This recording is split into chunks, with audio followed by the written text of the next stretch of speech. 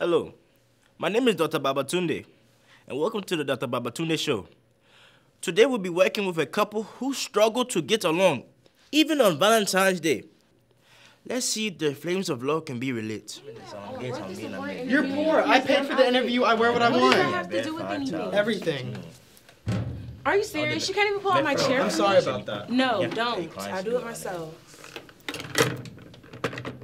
I think I found a solution to both of your problems. Here, take these 2 pieces of paper,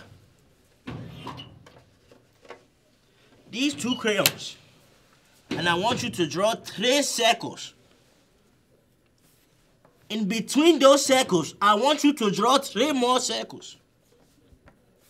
And when you're done, I want you to write your social security number from the other side.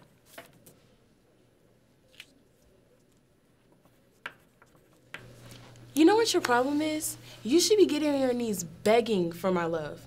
All the varsity boys all turn their heads at me. Football, soccer, swim, lacrosse, even the baseball players are trying to get my snap.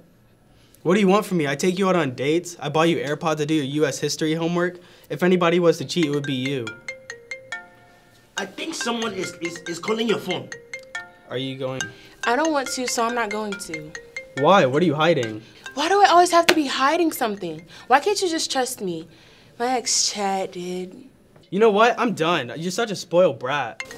Who's that? Don't worry about it. Who's calling you? Why are you worried about it? Why aren't you picking it up? Because I don't need to. Who's calling your phone? Why are you break it up? Break it up. It appears that this story isn't finished yet. Stay tuned for the continuation of this story on the next episode of the Dr. Babatunde Show.